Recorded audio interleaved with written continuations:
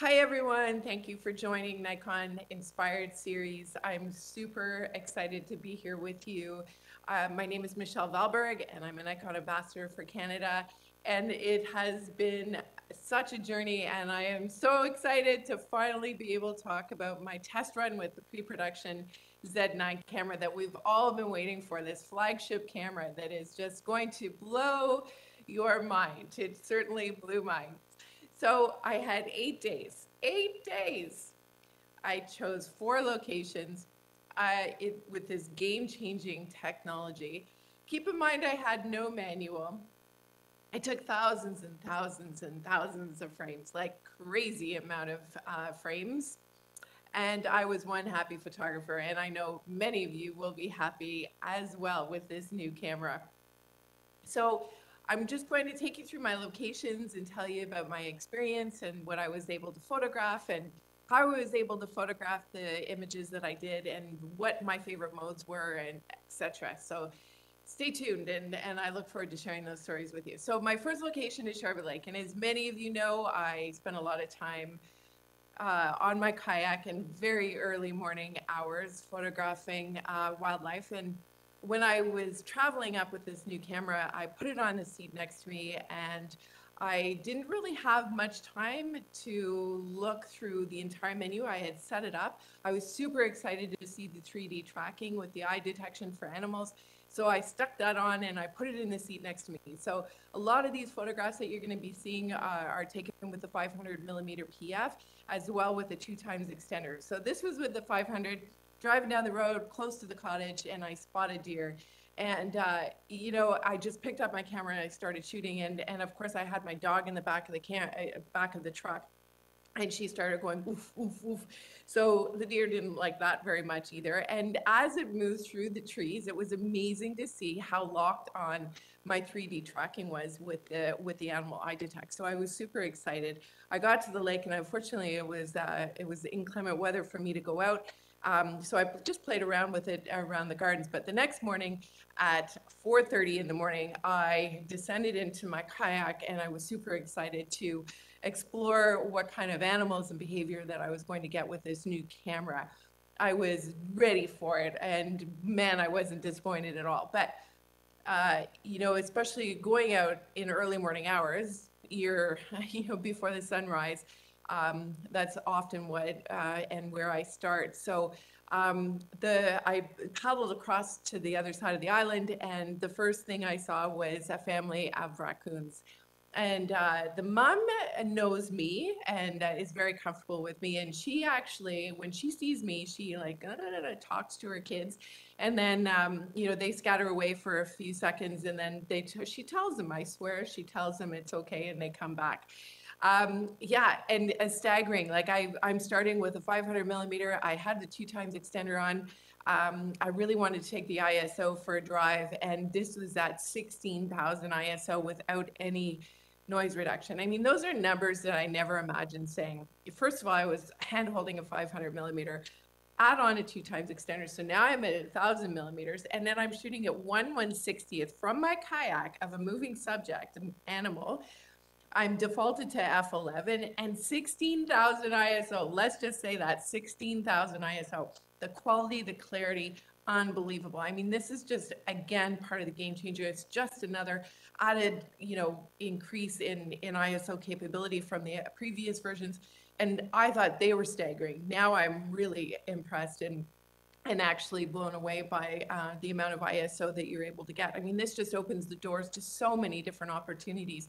And really, there's not a reason that we can't take photos anymore. You can't say you have too low light. You can really get away with a lot, especially with that 5-camera in-stop stabilization. That increases your chances as well. And of course, if you have a moving subject, I mean, shooting at 1/60th at 1,000mm isn't exactly ideal or something I would set out to do, but it doesn't mean that you can't shoot, and it's incredible. of course, through my journeys, if you follow me on Instagram or if you watch my shows, there's always the loons, and I had a lot of loon drama on the lake this year. So I was a little hesitant. I wanted to kind of branch away from the loons a little bit, but I still managed to get a couple of really nice shots of the one parent and the larger chick that we have in the other bay.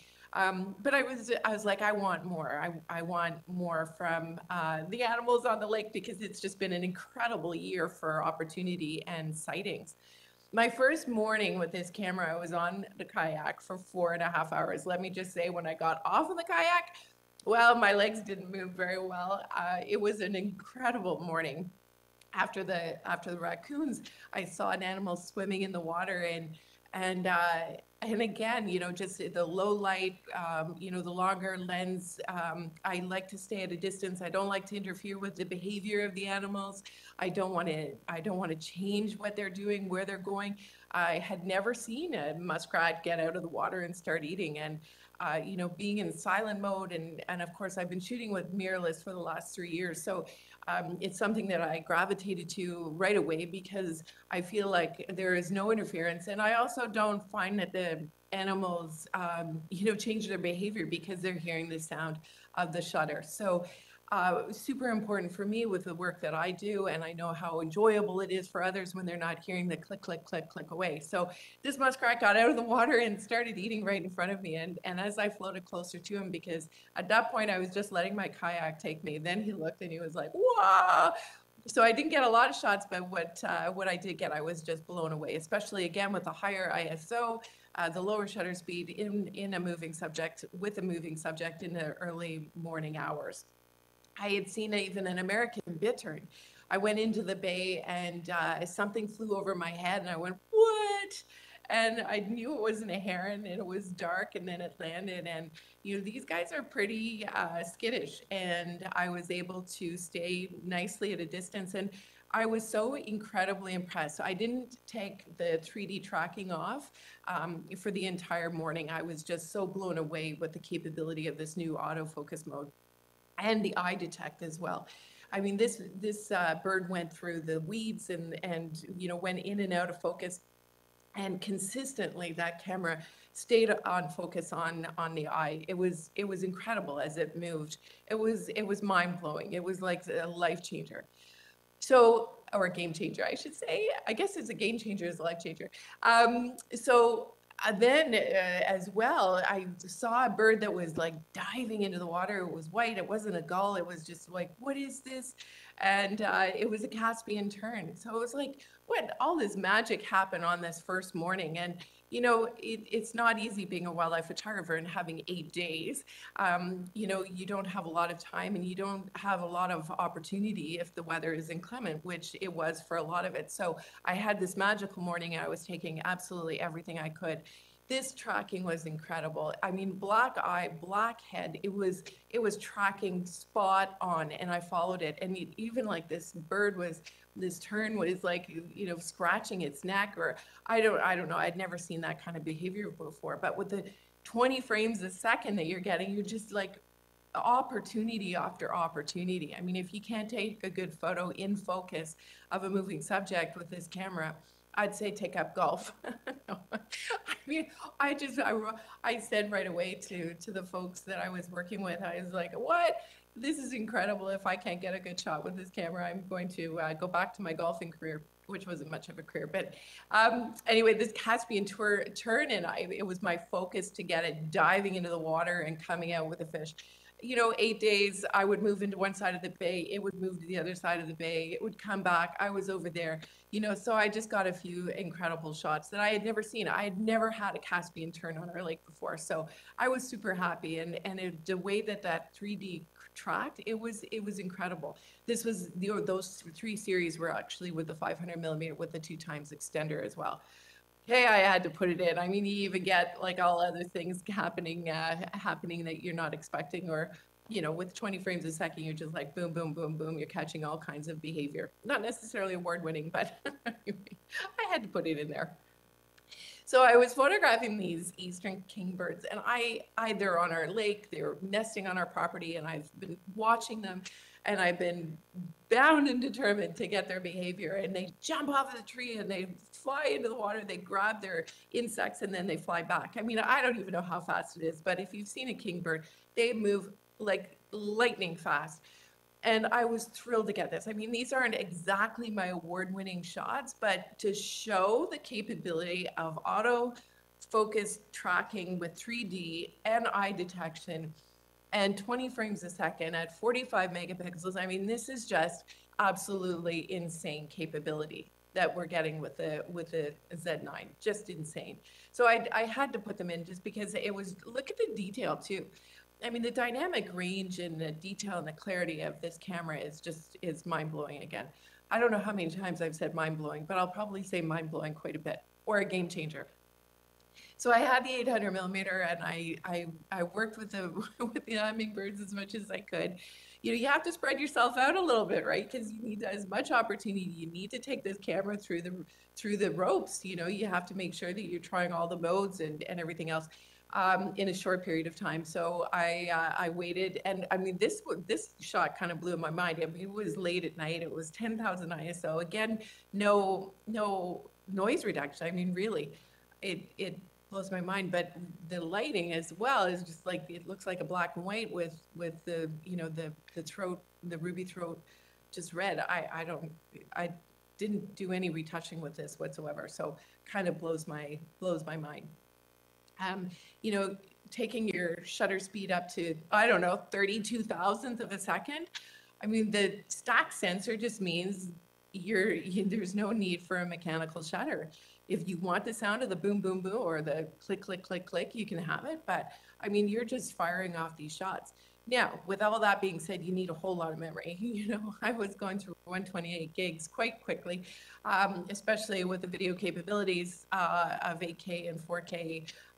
You know, you're using up a lot of memory. 2-card slot, CF Express, fantastic opportunity to, you know, fill up both of those. But I found, like, as I was going, I was deleting more than I typically do, just because you could be following a bird and it goes out of frame and you're still taking a photo. So management of the files became an issue. That's why I said thousands and thousands and thousands of photos. I mean, I was trying everything. But look at this, 8,000 ISO, 8,000. It was crazy, crazy. So even my little yellow warblers, you know, small bird in the trees with leaves, it locked on. Again, I was using 3D autofocus. It was hard to get me off of that. I did a couple of times, but really I was primarily on that mode. It was just absolutely stunning with the results that I was getting. I mean, these are tiny little creatures, and you have a little bit of branch or, you know, a lot going on in these images, and it was like bang on, right on that eye. It kind of, what blew my mind is that you had that 3D tracking box, but then you had that secondary box that was tracking the eye within, so you knew you were bang on with the eye, and you knew that it was tracking the eye as well. So you had this multi-level focusing system that was a little bit different that I found with the 7.2, but just the camera is that smart and is that capable. Incredible. Even, you know, I was sitting there this was a perfect example. You know, you're rushing and you're trying to get through what you have to get through. You know, you're on this deadline and you've got to produce, and you know, you're battling the weather and you're battling opportunity. You're like, okay, settle down. And the fog rolled in, and I just sat there in my kayak in the bay. And then all of a sudden, this Cooper's hawk landed on the tree. And, you know, quick, it was there for like 2 seconds. It looked around and went off. But just, you know, fast focus. I just like positioned my camera. I used back button focusing, and away we went. Like, it was just locked right onto that bird. When there's lots of other activity going on with the trees and the branches and everything. Even for this baby robin, like I kept it in. Obviously, it's not one of my best, but as it moved through those branches, it was locking in on that eye. I'm telling you, like, it's a complete game changer. See, I said it again, mind-blowing opportunity. I mean, it's amazing that this camera is that smart that it can just follow this animal along and you know, knows that that eye is what it needs to focus on. I took it even with this catbird, this gray catbird. I mean, there's no detail between, or no contrast between the eyes and the head. It was locked right on to the eye. Same with this waxwing, cedar waxwing. This is right on our property. Super excited to have our waxwings nesting on our property again. Haven't had that before. But again, you know, the black on black, and it was just locked right on. But look at the detail that you see in the wings. Same with my green heron. I had a green heron friend that I could find almost every day, and I just loved that his tuft was out, and you know, obviously, you know, it had no trouble finding the yellow eye, but I was blown away again by the detail that this camera is producing as well. Same with my osprey, you know, fluffing its feathers and giving me a little bit of a show. I have a great sequence of this flying off. Um, you know, it was just a wonderful opportunity to be able to capture 20 frames a second. But the other thing that you can do is, of course, dial it down. So you not always, you don't want 20 frames a second. I certainly don't anyway, but you can dial it down to 15, 12, 10, and even lower into single frames as well. So I think that is also a huge bonus with this camera, is that you can really model it to whatever subject that you're photographing and leave it where you're comfortable at. You know, I go from the studio, I go to wildlife. So, you know, I have a couple of custom settings, and I just alternate between. And then when a situation rises that's a little bit different than another, then you just change it again. Like, you know, we were at the eagle's nest, and then the mom brought in some food for the juveniles that were in the nest that we had just seen fledge, which was also exciting. This isn't all that same day, that same morning, by the way. This is another day. But this eagle has a heron foot in its talons. So I was like looking at it, trying to figure out what was going on when I was photographing it. I just thought this was pretty incredible. I can't imagine that that's quite a meal for the juveniles, because there's no meat left on it. But anyway, they were super excited, and super excited enough that they flew around too. It was really neat to be able to see them fledge. I was so grateful for this time. You know, I'm typically traveling so much that I come and go into the cottage life, into Charlotte Lake. And this this year and last year, I was able to watch and follow these animals and their behavior and their stories, which was really, really special. So if you follow me on Instagram, you know I don't like frogs, but I love this shot just because A, the detail, but two, probably because it was hiding behind a lily pad, and that's kind of what I'm doing behind my camera. I'm like, oh, if I don't move, he won't see me. He won't jump in my kayak. I don't mind bears or anything else, but I don't like frogs very much. But I knew it was opportunity. And of course, them being on the lily pads and quite low, I also took out the articulated screen and used that as well, and positioned the camera a little bit lower to give it that a little bit more of that hero pose. So, you know, being able to use that articulated screen is useful in many situations, especially when you can't get down to the ground. And having those just a few more adjustments on the screen was also a real nice bonus as well with the Z9. So here's a little video of a few of the moments that I captured.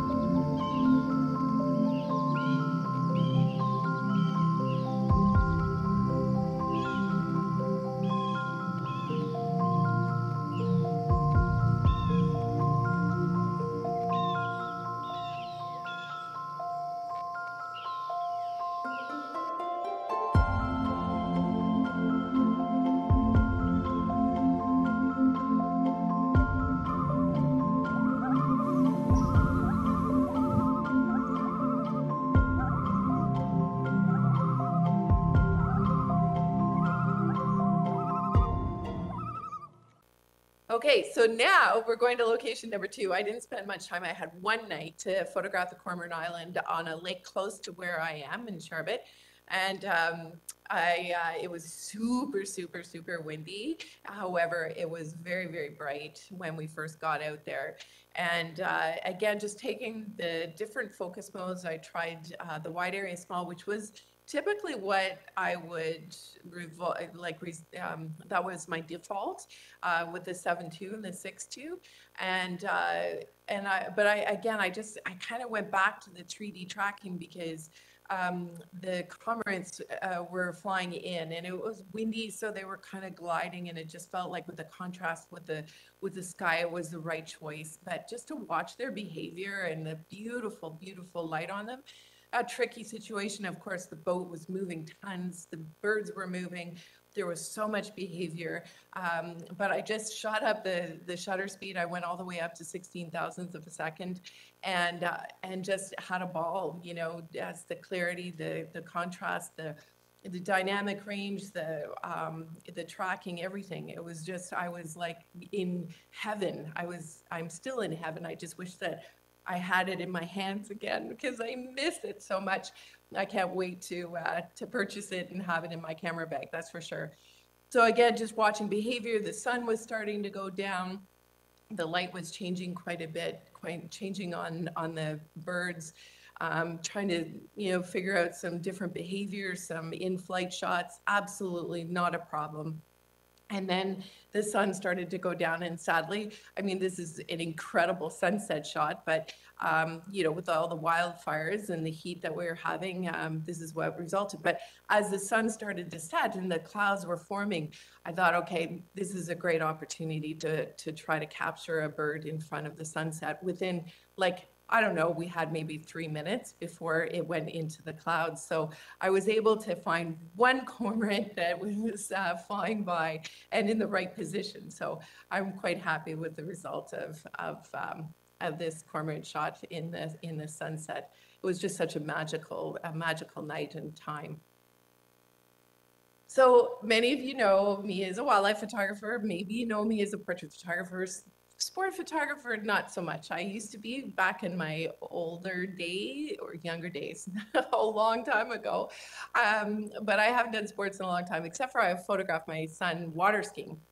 And so I called a friend of mine who, as you can see, is an extraordinarily talented water skier, and asked if I could photograph them water skiing. And I was actually Antonio that I asked, and Ken was his driver. And then because I had such a limited amount of time, I asked if I could photograph Ken as well. So this is Ken, and he's a professional water skier.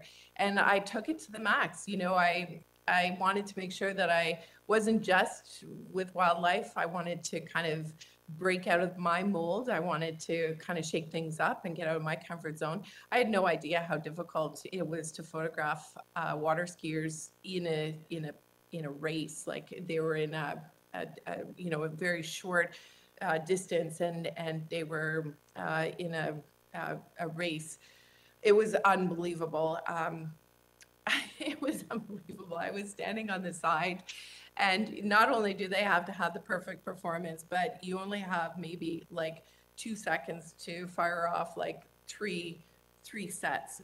So as they're going around the buoy, first of all, they have to nail it and not fall and be at like this level. But you had just a split second to actually capture it. So I was really, really happy with this. Obviously, I was shooting at quite a fast shutter speed. The light was difficult. I didn't want it to be an easy shot, and I didn't get a ton of really great shots, especially because of the light. But I was really happy to take myself out of that comfort zone and really try something I hadn't worked at before.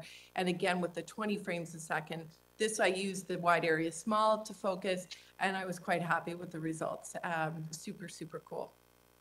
So after the water skiing and the wildlife, I thought, you know what, it's time to go and photograph McKenna. And McKenna is a beautiful, beautiful young Indigenous hoop dancer. And I had McKenna in my studio. I had actually photographed her the first time for Planet Hope. She was working at a residence during COVID, and she actually went and lived there because her mom was immune compromised.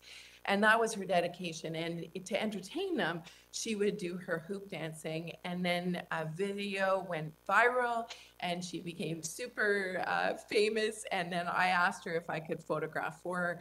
And we became fast friends. And I just adore this young old soul. And so when I had her back in the studio, this was before I had the Z9.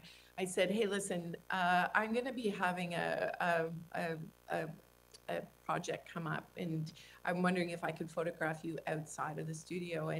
And you know, when she was in the studio, we had, you know, a background set up. But when she started working with her, I think 8 or 10 hoops, you know, she's about movement and she's about power and she's a force. And you know, the hoop dancing is medicinal, and it's the emotion that is created when she dances that creates the medicine for us to heal our mind, body, and soul. And she really has that energy. So I knew I had to be quiet. I knew I had to do this outside. I wanted to use a smoke machine. I wanted to be as quiet. I didn't want to cause any attention. I wanted her to be free to just be her. So I set up my backyard. I had a world-renowned makeup artist come and help style. And I set up 2 lights. I had 2 Stella lights, one front and one back light. I had a black background, but I didn't use it very much. And I just allowed her to be. And as she started to move, we set off the smoke machine with a couple of different colors. And oh, it was so magical watching her dance and to be free. And the eye, the glance. For this, I was using wide area small as well. And you know, I wanted to see how the camera would react with the darkness, with the movement, with the fog as well. And I wanted to create something that was magical and beautiful and dreamy, but I also wanted to use that opportunity to really test the camera in these situations. And once we did a regalia, we changed her into a different outfit, a sports outfit, and then Leslie Ann put feathers. She braided feathers through her hair, which we took out of the braids, and she just started to magically move. And there was no control over this. I didn't want to control her. I just wanted it to be. And I think that really transformed her in her dance. And it just, you know, I took thousands of photos, and, you know, I probably submitted way more photos than I should have. But it was hard to decide. I mean, she even had neon hoops. I mean, it was just absolutely fantastic. We had 40-degree weather. It was so humid. We had bugs. We had all kinds of things going on. I wanted to do video. I did do video, but I wanted to create something a little bit more. But I was, you know, the one-woman show, because I wasn't able to tell anyone that what I was doing or what I was shooting with. So I had to do all of this on my own, other than allow, you know, Leslie Ann to do her makeup and help me with the fog machine as well. I think this camera is transforming for all. Like, it's a flagship camera, but I think that it is, you know, a camera for everyone. It's almost like the 6.2 and 7.2 together.